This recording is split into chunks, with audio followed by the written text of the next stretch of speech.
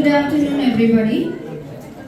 I would like to offer my pranams and my respects to my late Guru, Mrs. Kamala Kumar Auntie, as most of us know her.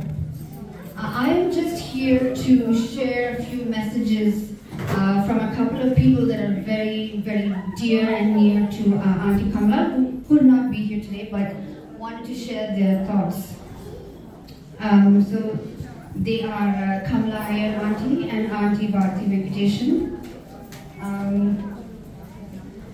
So today we all miss Kamala Auntie quite a lot, especially those of us who have learned from her and whose life has been impacted by her. So I would like to start with a short note from Bharti Venkateshan Auntie. So Auntie says, Kamala and her husband, Dr. Kumar, were passionate about music and started Aaradhana Music Society.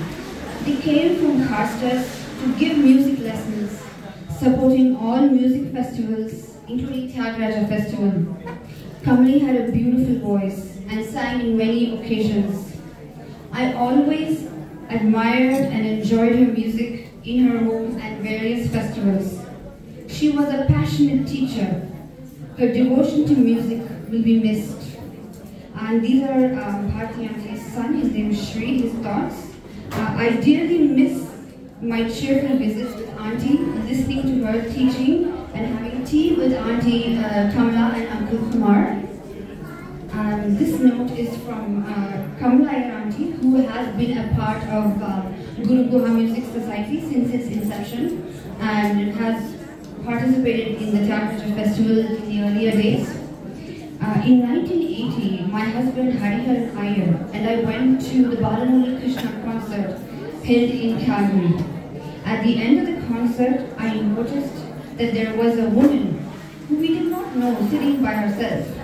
I approached her and found out that she lived in Olds and had made the hour-long journey on her own.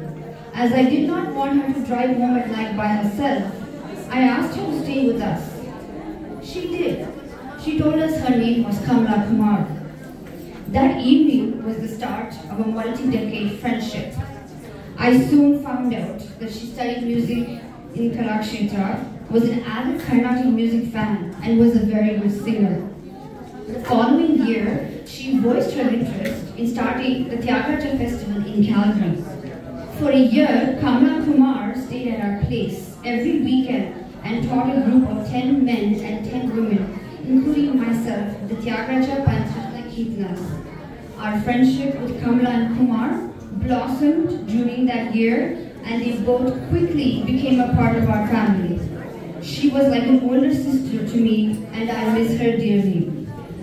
Auntie, we miss you, we thank you so much, and we hope to keep your legacy continuing for years and years to come. Thank you.